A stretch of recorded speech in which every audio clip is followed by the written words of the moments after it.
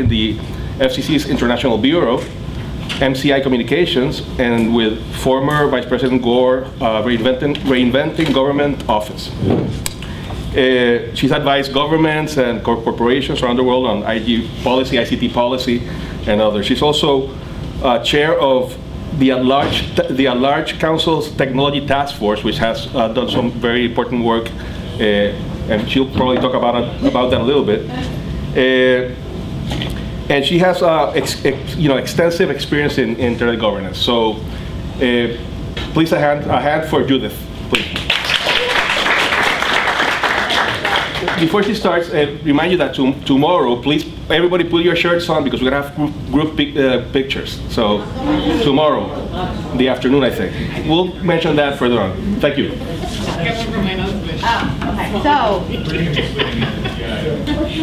Okay. So I wanted to start off a little bit of with the definition of internet governance, lead on to the history, then on to where internet governance is today, talk about the internet governance forums, IGFs, and then the various stakeholders. Can you hear me? Yeah. Okay. I think I may try to use this one, it might be easier.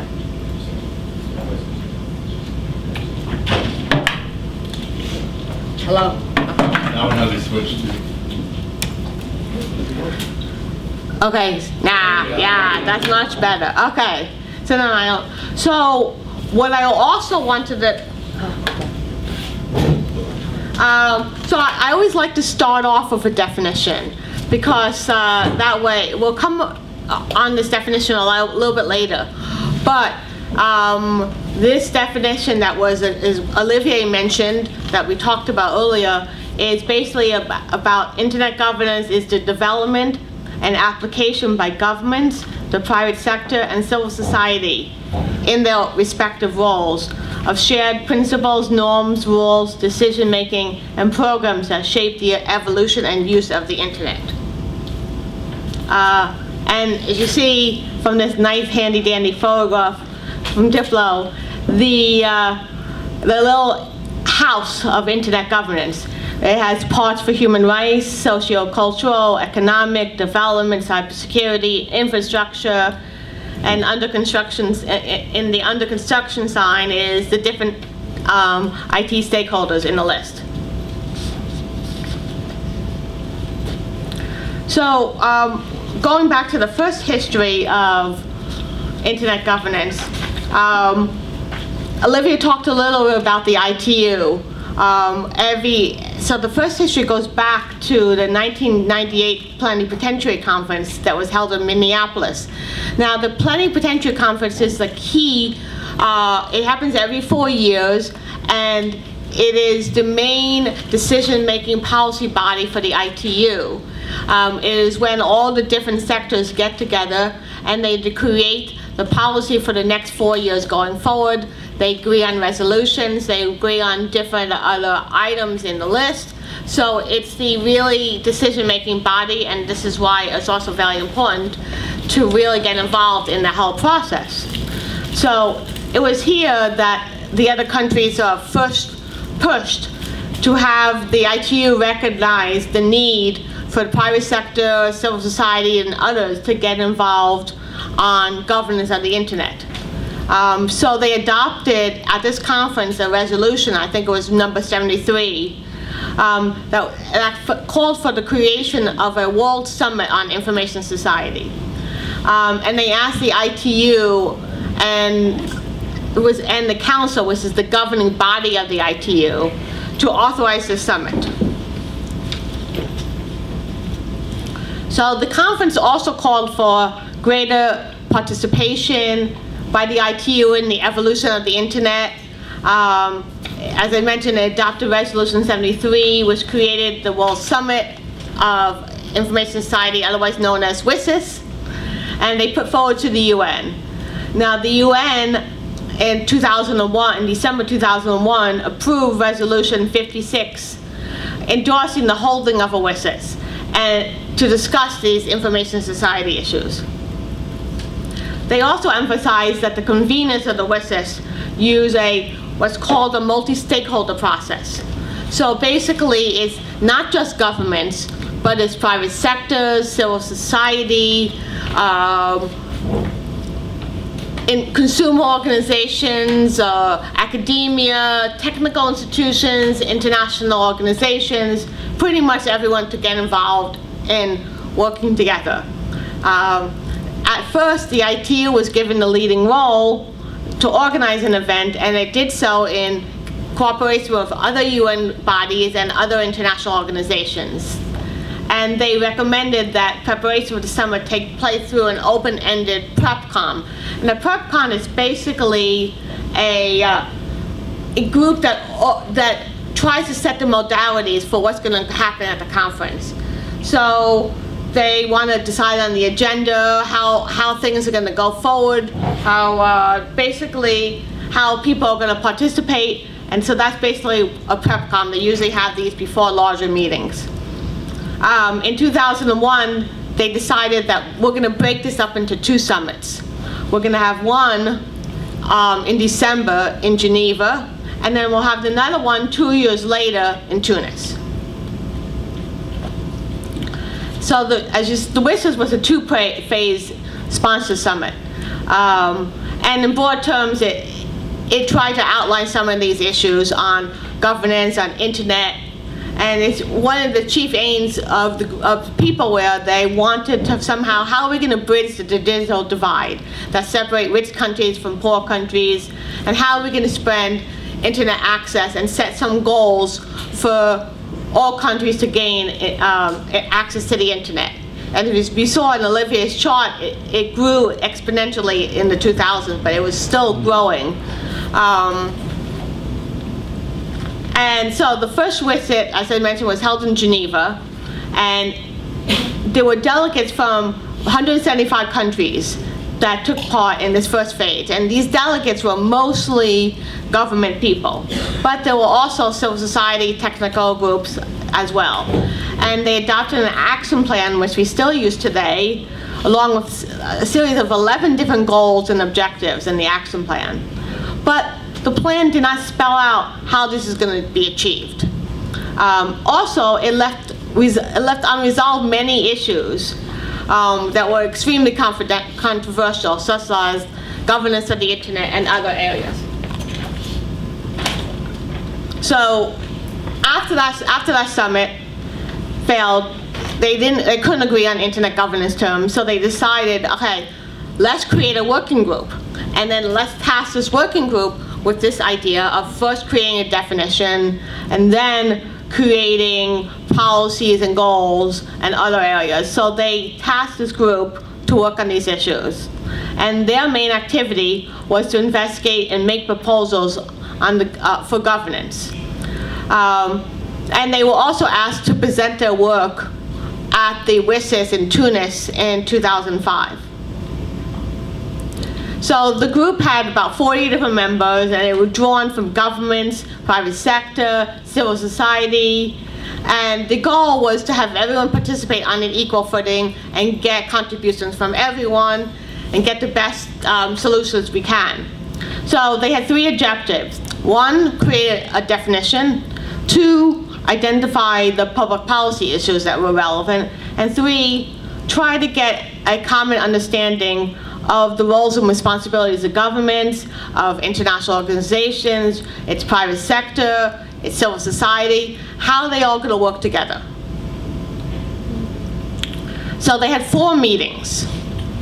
And although they came to common understanding of what is the internet, what are the goals of the internet, they had no common understanding of the term governance. And as such, they didn't know, hence the mandate that WSIS gave them to develop a working definition was hard to reach for them. So they looked at 5 different criteria to create a definition of internet governance. So those are the criteria there. They also looked at a wide range of different governance mechanisms, both public sector, private sector, multi-stakeholder. How are we going to deal with this? And finally, They assessed a number of alternative definitions proposed by various parties in the course of the process. So before they could arrive at the current definition, they went through a whole series of other definitions. And then they arrived at that definition that we talked about earlier. But while this definition reinforces the concept of inclusiveness of governments, private sector, civil society, international organizations, other groups, in the mechanisms of internet governance, it also acknowledges that each group has different interests, and each group has different roles and responsibilities, and sometimes these overlap. So they're very different, but within that difference, we can work together. Because internet governance includes more than just names and numbers. The stuff that ICANN is dealing with. It involves a whole lot of the other areas, policy areas, such as critical internet resources, security and stability, developmental aspects, and all these issues pertain to the internet. And we still, although we all agree on this today, we still have many discussions on this very topic. And I'm also involved in the CCWG, that looking at the auction proceeds. And we're having these same discussions today of how do we include within the definition of ICANN, of internet governance, the developmental aspects. So these same, even though we think we solved these really have never been solved. And we continue having these discussions of how to make it wider. Eduardo. Can you tell us what CCWGs and proceeds is? So the cross-community working group, Olivia talked about the auctions, and Ron talked about the auctions and how they raised a certain amount of money for ICANN that was later, they raised more money than was needed. And so ICANN put aside this pot of money, and it was going to be this committee in a multi-stakeholder fashion is deciding what to do with this pot of money. And so we're still having discussions. Because in the multi-stakeholder group, it takes time. It's a very messy, everyone has their own say, and then we have to work together to create an overall opinion that everyone can agree on. So, earlier, so there's many problems with these definitions. One of the problems is that the term governance has many different interpretations. So I know we have speakers here, people who speak French, Spanish, Italian, Romanian, and Portuguese. So in Portuguese, Denise, how do they translate is there a word governance? It's a government. It's not what we're calling a government. So the general problem is that the term governance of the internet is translated in many languages as government. There's no real word for internet governance, what we're talking about. And that is the crux of the problem here, is how do you explain to someone what governance is when there's no word or translation into the language? And so that's the problem. That's one of the major issues. And the best way of doing it is showing it. Like I said here, in the process, many delegations thought that internet governance is only government. And it should only be addressed on intergovernmental level. And they classed as a broader meaning. And even as the WSIS, even though the WSIS has been operating for many, many years, it wasn't until the renewal of the WSIS that I'll be talking about later that many people, and through going to the different internet governance forums, could see what internet governance, what is multi-stakeholder, how is it important. It's something that you have to experience to really, for other cultures, to really see, this is what they meant, and this is why it's important. So that's one of our major problems. And one of the main aims of the working group was to foster full participation in internet governance by different developing countries. So they placed aim in this work in setting up these priorities that would work to build capacity building in developing countries so that the developing countries could really understand what it is. And this is what led to the creation of the Internet Governance Forum, or IGF. Now, the IGF's mandate comes directly from paragraph 72 of the Tunis Agenda. And that mandate is to discuss public policy issues related to key elements of the Internet governance, and to foster the sustainability, robustness, security, stability, and development of the Internet. And it does this by facilitating discourse between different bodies dealing with different classes of international organizations and different public policies regarding the Internet. And discussing these issues does not fall to any one body. It's something that everyone needs to discuss. And so it's in many different bodies. So the IGF today serves to do exactly that. It serves to bring people together from various stakeholder groups as equals in discussions on public policy issues relating to the Internet. And while the IGF does not have any negotiated outcomes like a treaty or like other different groups, it's a discussion forum. It's not going to come to any decision. It seeks to inform and inspire policy-making power in both the public and the private sector.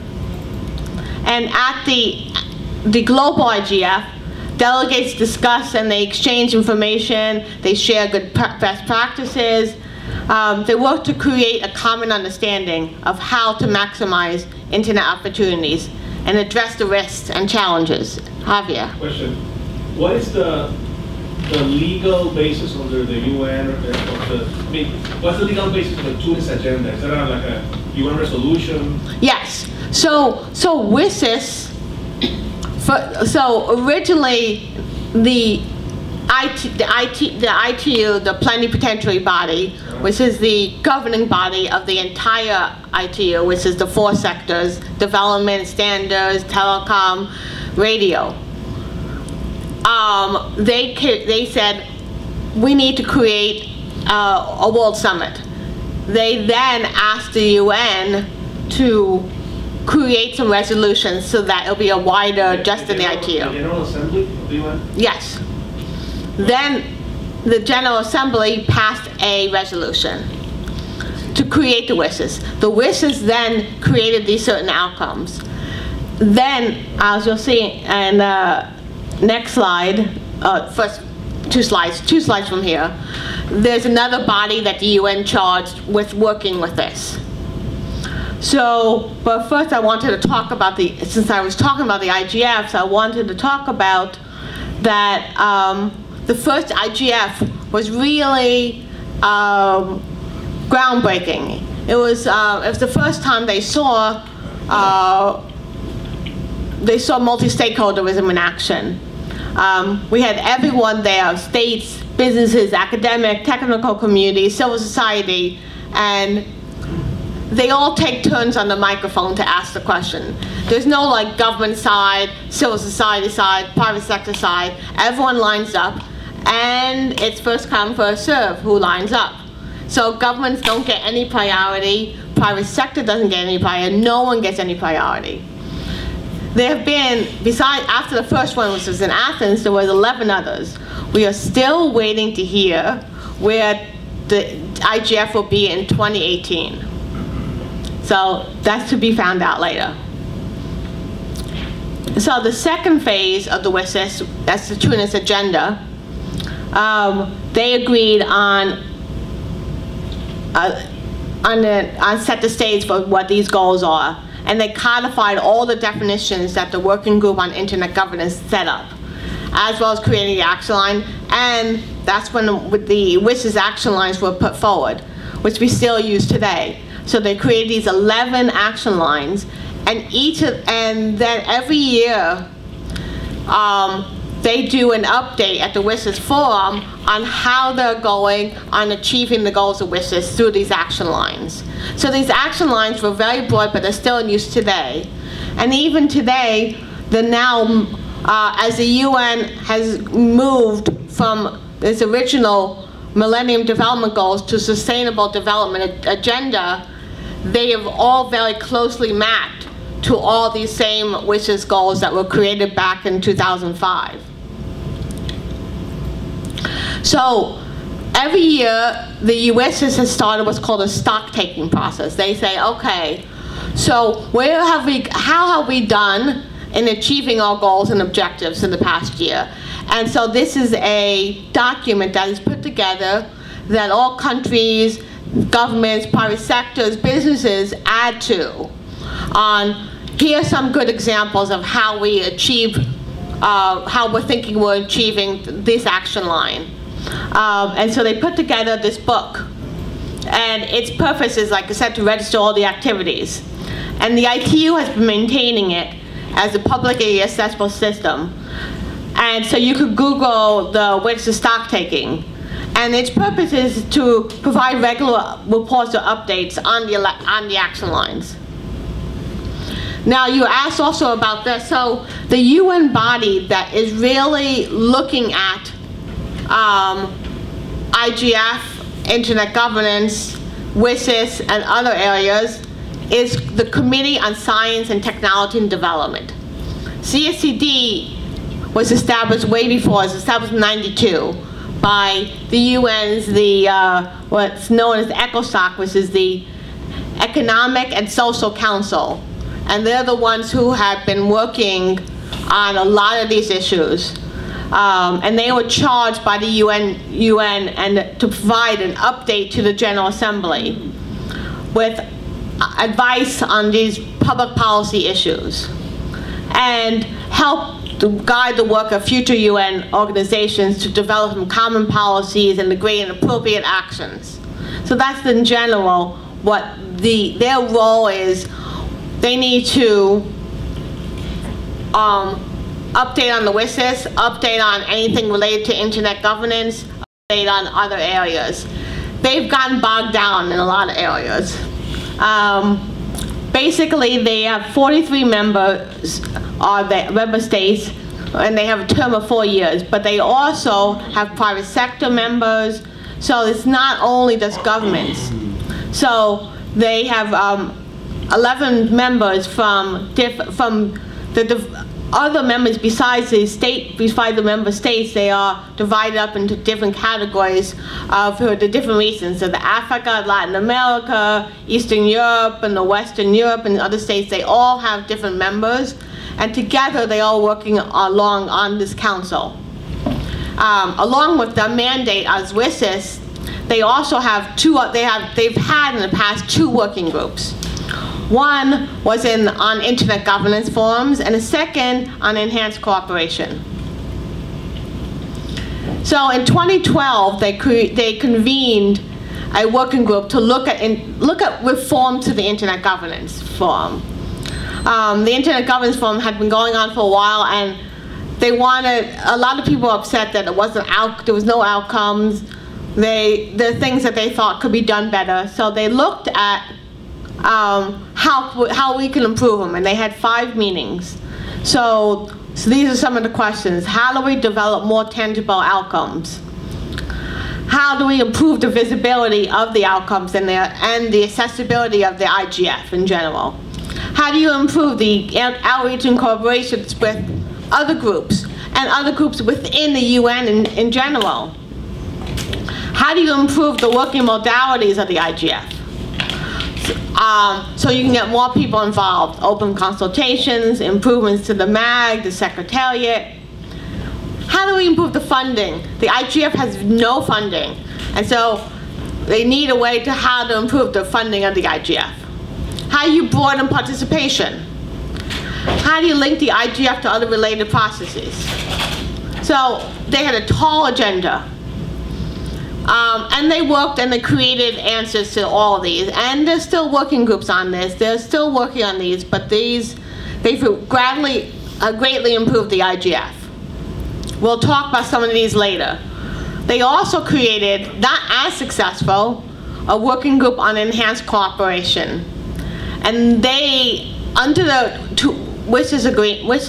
summit, there was a term called enhanced cooperation, and no one has able to agree on what this means. So it's the states of like Iran and Russia and others say enhanced cooperation is only government. Others say it's not.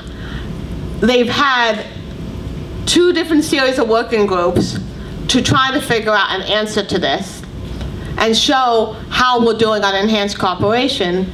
Well, the first group, we had 22 members, and they were divided evenly between the regions. That group met 4 times, and they were supposed to report the progress in 2014. However, in 2014, they were unable to offer any recommendations to the group. So they told the chair, we're deadlocked. We think there's still more to research. We don't have enough time. Can we be extended? So the chair reauthorized the group for another 4 years in the hopes that he would be able to come to some recommendations and conclusions. So the new group started in 2014 and ended in 2018. They met 5 times over 4 years, and the last meeting in January, but they remain deadlocked, and they still are unable to come to any conclusions. Javier? Could you explain the 2 positions, the two different views on what enhanced cooperation means? So one group says it means something, and the other group says it means what? One group is saying it's only government. So in that context, government will do what?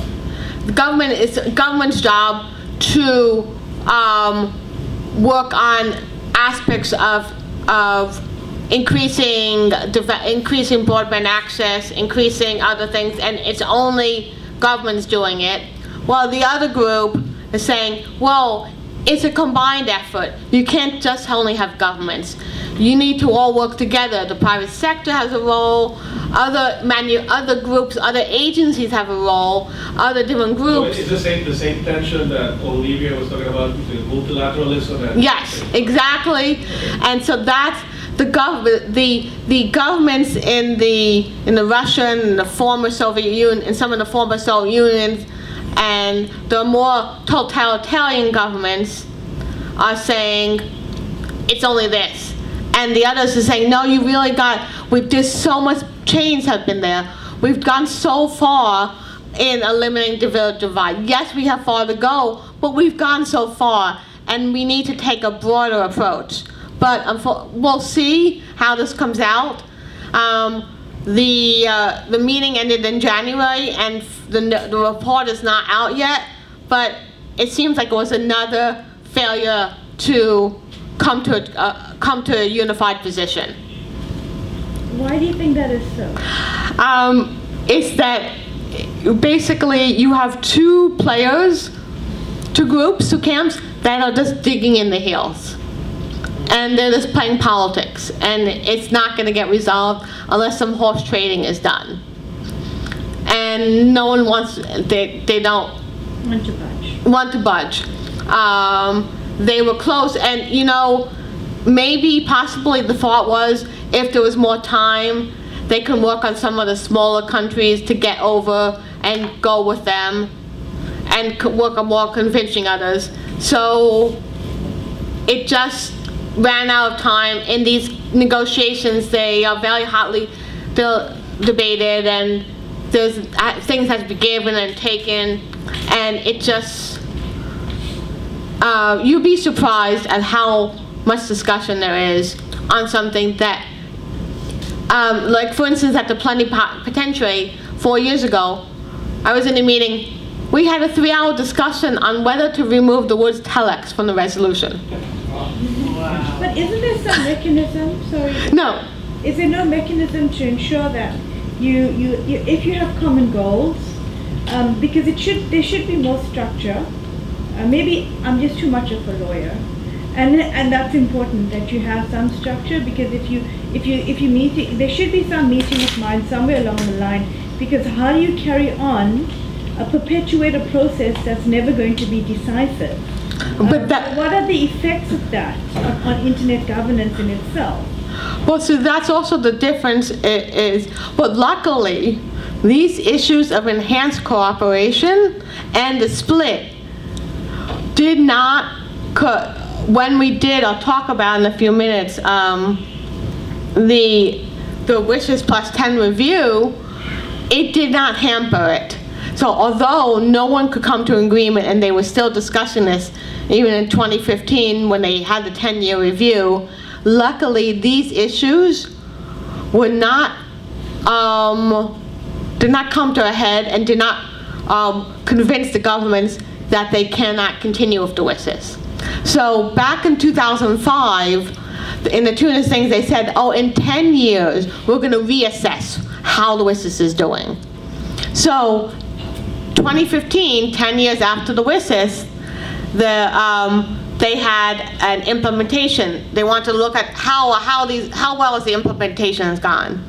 So they set up a series of stock taking with series of meetings ending up in a high-level meeting at the UN General Assembly in December.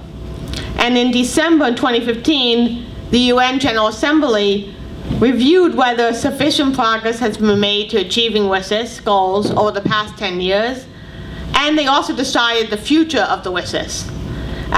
So they reviewed the progress made in implementation, and they provided a vision forward in the post-2015 WSIS agenda. And the discussion focused on the benefits and the challenges of a multi-stakeholder approach.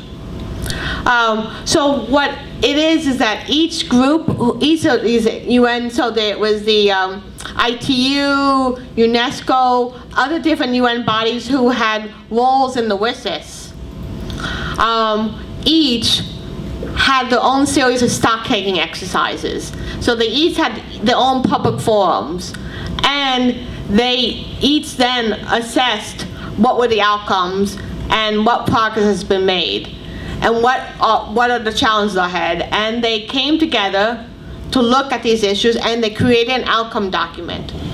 So this outcome document for the ITU was sent to UNESCO, was sent to the General Assembly. The outcome document from the conversations UNESCO was having with its representatives and its stakeholders on the WSIS was also sent to the General Assembly. All the bodies sent them to the General Assembly, and the General Assembly, they had two leaders in charge. From Latvia, and I forgot where the other one was from, this escapes me a moment, and they were leading the whole process. And so there was a lot of work to educate them.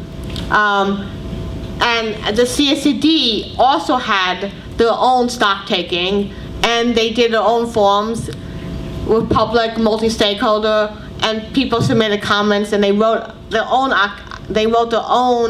outcome document, and they sent that all up to the General Assembly. So everyone's sending the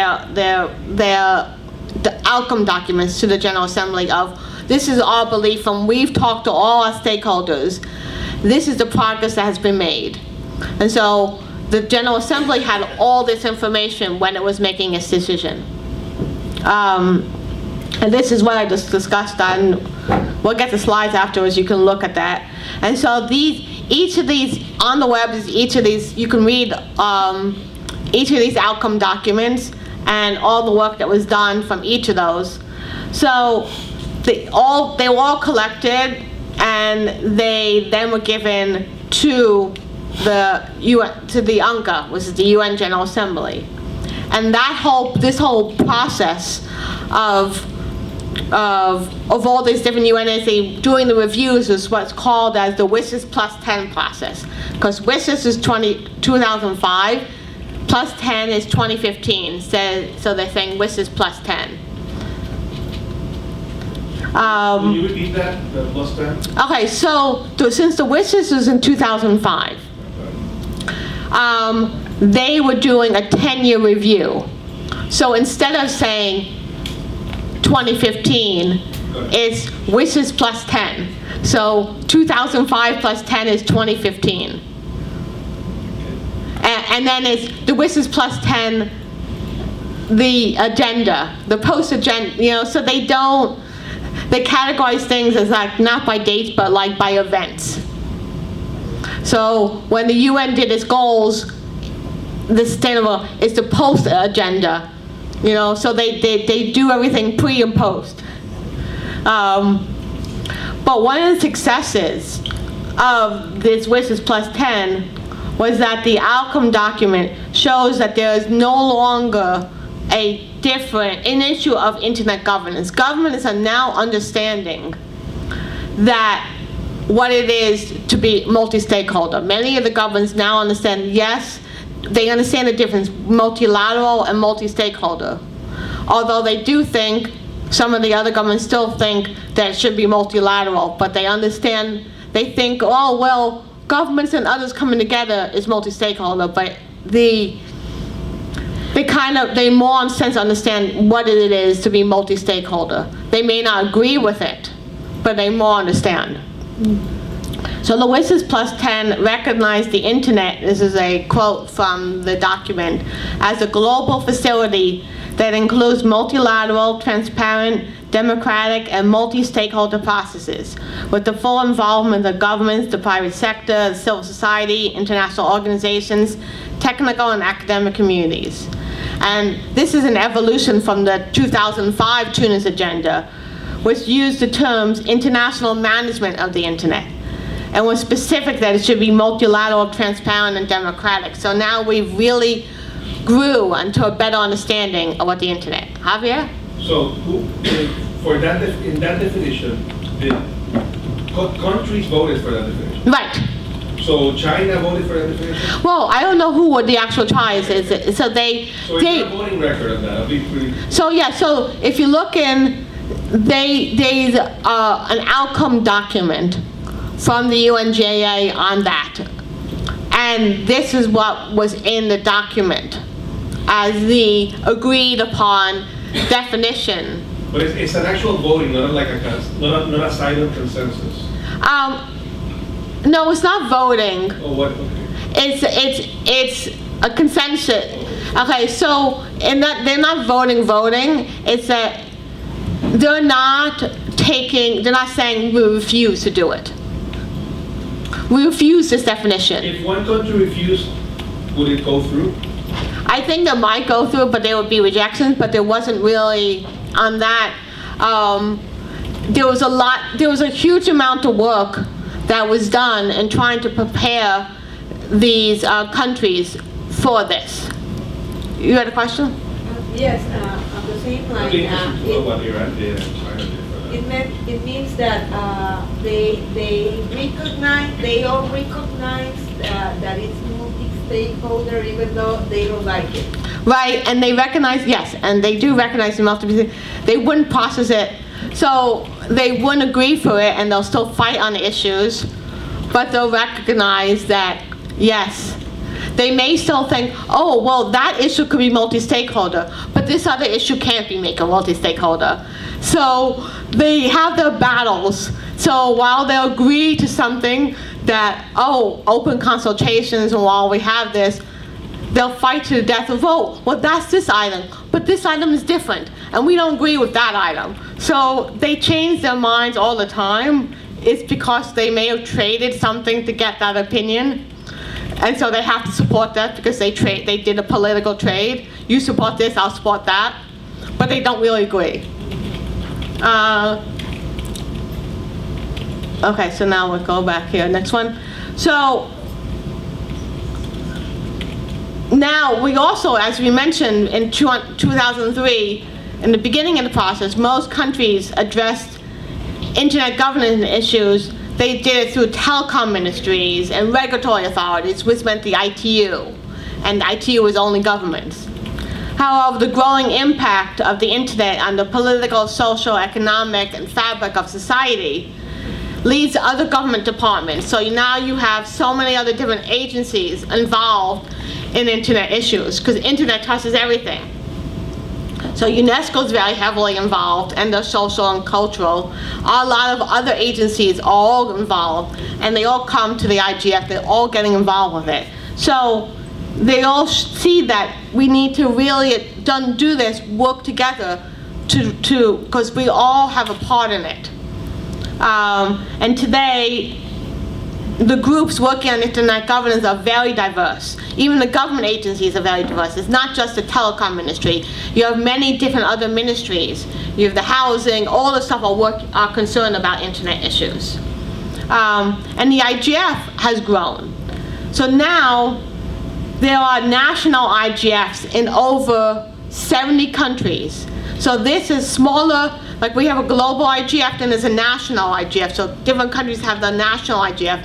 Or there are 17 sub-regional or regional IGF. There are 9 youth IGFs. And they're all organized on national or regional levels. And here's a map showing these are the accepted, according to the IGF government body, of the national or regional IGFs. I'm glad I know your question. The question is, the be accepted. My mind. She reads my mind. The question, he's harped on this many times. The question is, to be classified as a regional IGF, you can charge a fee to come in. You have to be open to everyone. You have to have many different stakeholders involved. So this is a definition of that. They are independent groups of people that have come together to discuss issues pertaining to internet governance from the perspective of their respective communities. And they all have shared objectives of adhering to the core values of the IGF and contributing to internet governance related issues nationally, regionally, and globally. The youth IGFs have different elements. They are specifically organized forums that discuss issues pertaining to the internet from the youth point of view. But all these IGFs are required to support the main IGF criteria, and only those are recognized and listed on the IGF website and on the map that is done. You'll hear later Anya Genko, who is the staff person in charge of all national regional initiatives from the IGF, which include the youth IGF. And so the shows come later and you'll hear a discussion from her. So as a result of the review process, the UNGA then reauthorized the IGF for 10 years. Now this reauthorization was a great, important benefit and something that was worked hard. It was thought that the countries who were opposed to enhanced cooperation would scuttle this 10-year reauthorization, but luckily they didn't. There was enough movement by other countries to saying, yes, we like the IGF, we want a space to talk, we want to continue for 10 years. Previously, they had 3 or 5 year mandates, and it's hard to get a focus of a group when every year you're trying to figure out, are we going to be authorized the next year? And it's even harder when they're trying to raise funds. So many of the countries use national IGFs as a way to engage various stakeholder groups and say, oh, we engage the various stakeholder groups. May they not have, but we talk to them. We may not listen to them, but we still talk to them. So the IGF created dynamic coalitions. Another improvement of the IGF was to create dynamic coalitions. And they were a way to continue the discussion on a variety of topics throughout the year.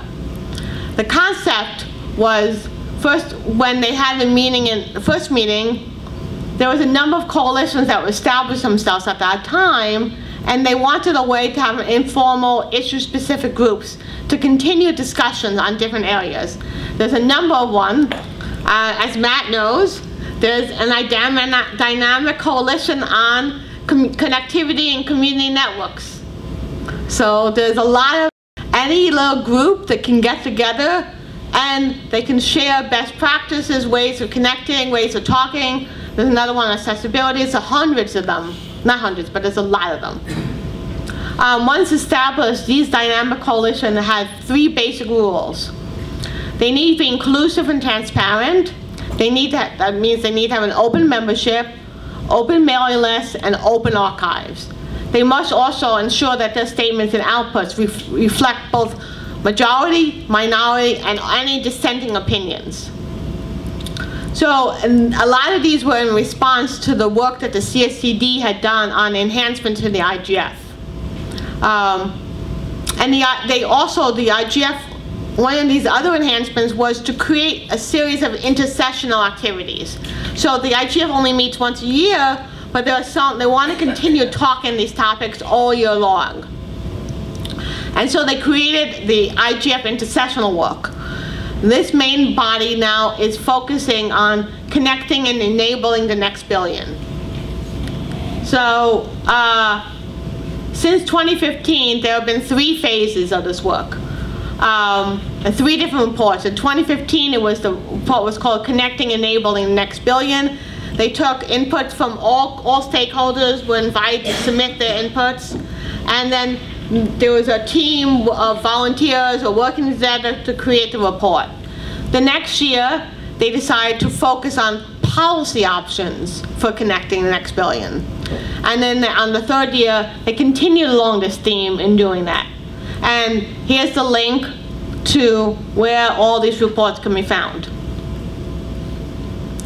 Another series of improvements that were done were to create best practice forums. Now these best practice forums are not using the term best as in this is the optimal or only solution. It says this is a way where we want to figure out what topics each year are most important and have some kind of discussions.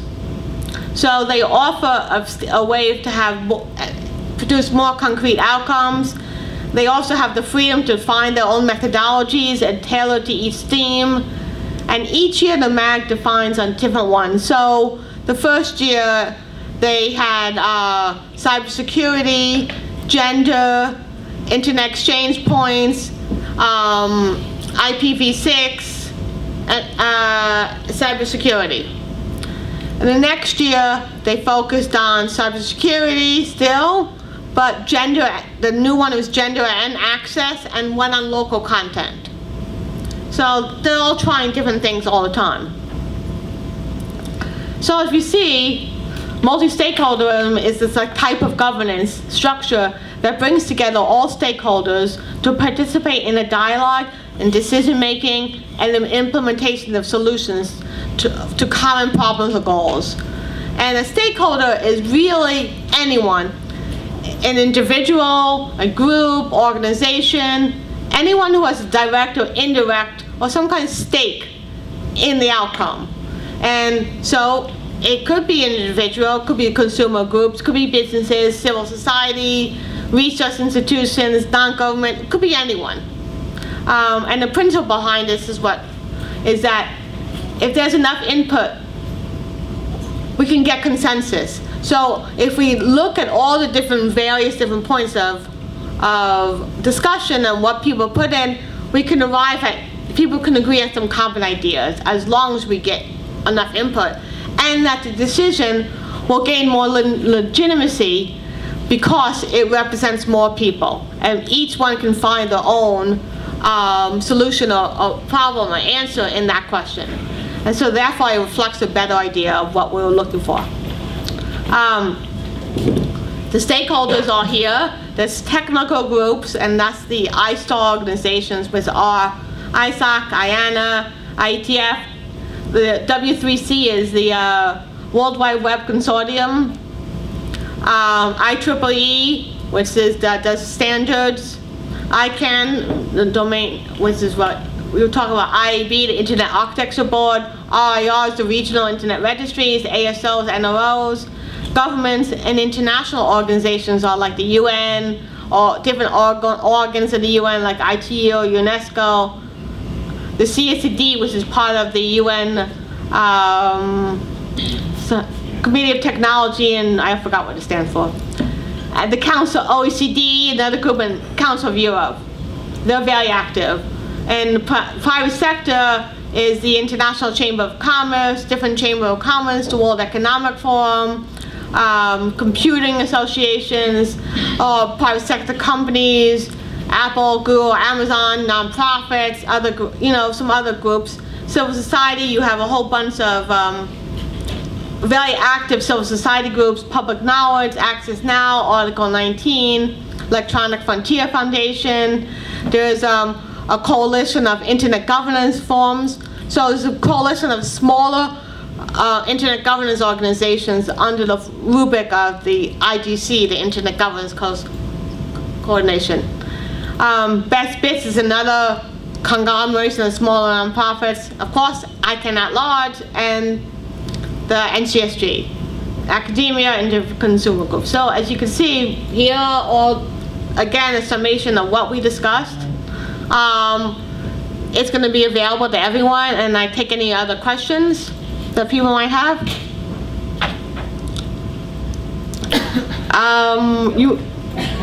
Glenn wants to go first. Okay. Not fair. Thank you, thank you. I know you stated that they didn't identify this year's forum. Any hint of what the theme will be this year? Well, we have to figure out where it's going to be, and we're hoping that at the MAG, which is the ruling body of the IGF, will come to some answer when they meet in March. The MAG is a multi-advisory group, multi-sector advisory group. They're the ruling body of the IGF. And I think, Glenn, that might be the perfect question to ask Anya Genko when she comes and gives her talk, because she'll be more on the pulse of things working for the IGF. The reason I'm bringing it up because anyone can submit a proposal.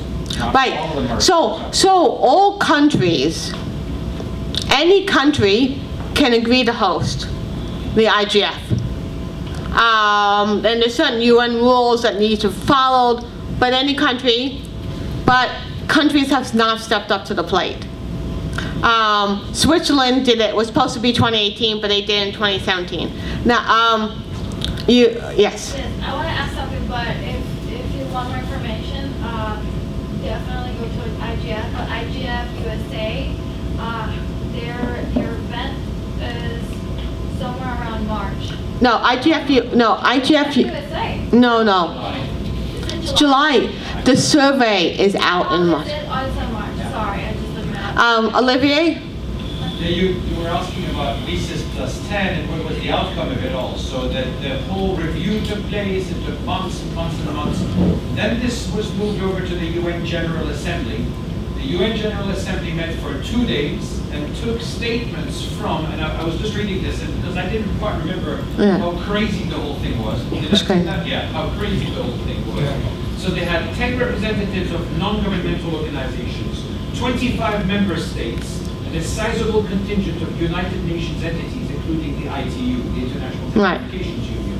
They all came out with statements and whatever, which all showed their results or their thinking about the VSIS plus 10 outcomes, and some of the statements being diametrically opposed with each other, which therefore got the whole Assembly to say that's really great, so now we're going to have a vote. Does anybody require a vote on this to adopt a resolution? Then there's no consensus. And of course, everybody agreed that there was no consensus, so there was no vote, and therefore the session was lifted and everybody was happy and said, excellent. Our recommendations are for the work to continue, for more committees to create themselves, for this issue to be sent over to the CSTD, which you had mentioned. Never mind the failure of the CSTD to find a solution. Send it back to the CSTD, get some new chairs appointed, get all of you people back on track, and see you again next year or the year after, depending on how long it will take. Right, so basically, to rephrase the question for the video is, he talked about, yes, all these, they had statements by governments, by others, they all gave their talk on what they thought was going to be internet governance and what was success of WIS plus 10, and they said, yes, great work, great outcomes, we need to keep discussing. So because there's no consensus, so keep on talking about what you're talking about. Yes, keep. Okay, so I work with the Judith Assembly and PSA Youth Summit.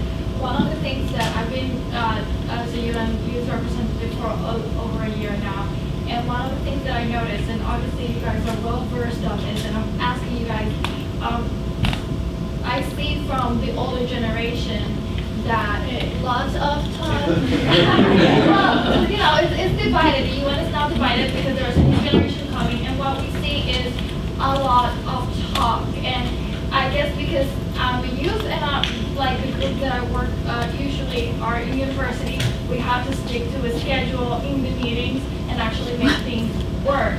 One of the things that I've noticed is that when they do all these general assemblies, is that usually. Turn it on. Wait, stop. Or is it get closer? Okay, so one of the things that happens is you even mentioned that like one of them was like excessive amounts of hours and no one actually came to like a resolution of the situation. I don't think it's because of time. I think because from what I've experienced so far in the UN is that things are being talked, numbers are being thrown, and there's really no actual action from many different organizations. Exactly. So as a youth, it's quite disconcerting, and this is why there's a divide. And I'm asking you guys especially to have a lot of information, because I'm trying to convince the older generation that we actually have to make things work for the upcoming generation. How do you guys bypass that system?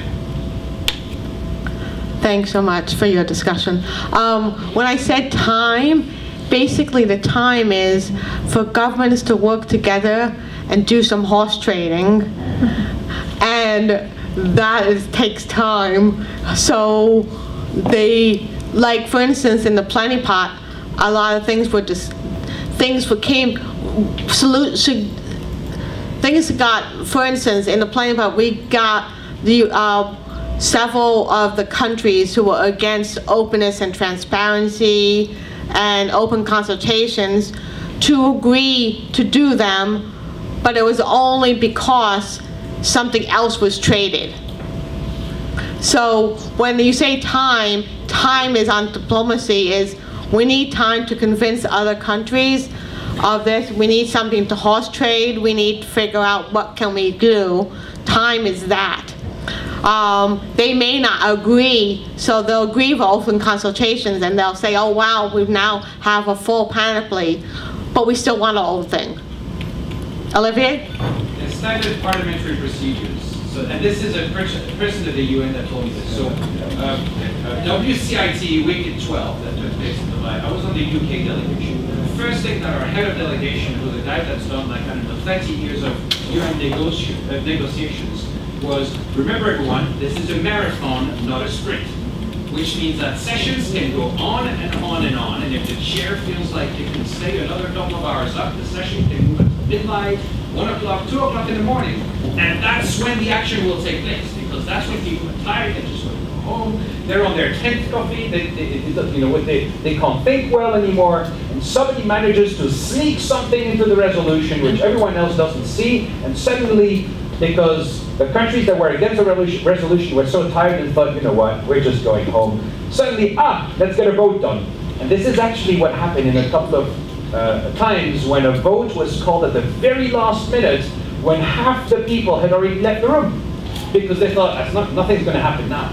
So first thing, filibustering. Filibustering is when you start taking the mic and you go on and on and on, a bit like what I'm doing, but on and on and on, all day, so as to stop any meaningful debate from actually taking place. Are you going to leave Dr. Seuss? Because you're talking about the United Nations, unfortunately, no country can stop from speaking. And this is what happened actually, I think it was Libya that took the floor of the United Nations and went on for I don't know how many hours talking about how great their flowers were and I don't know what, all sorts of stories. Come and visit Libya, beautiful tourism and all that.